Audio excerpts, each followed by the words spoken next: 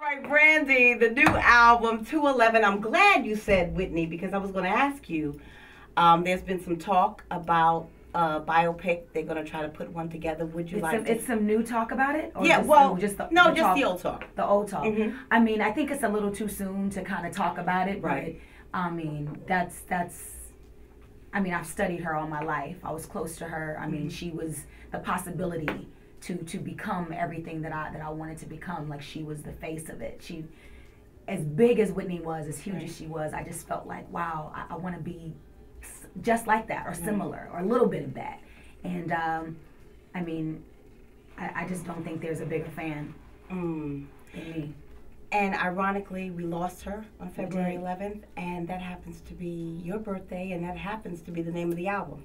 Yes, it is. Is there any relation with all of that, or it solidifies the bond that I had with her growing up, and it just sucks that she passed. Period. But to also pass on my birthday, and just having the conversation with her that I had before she passed.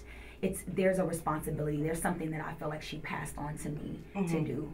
And I just want to make her proud at each step that I take, professionally and personally, as a mother, as an example. And, I owe a lot to her. A lot. And is there something on the album that is reminiscent of Whitney, or?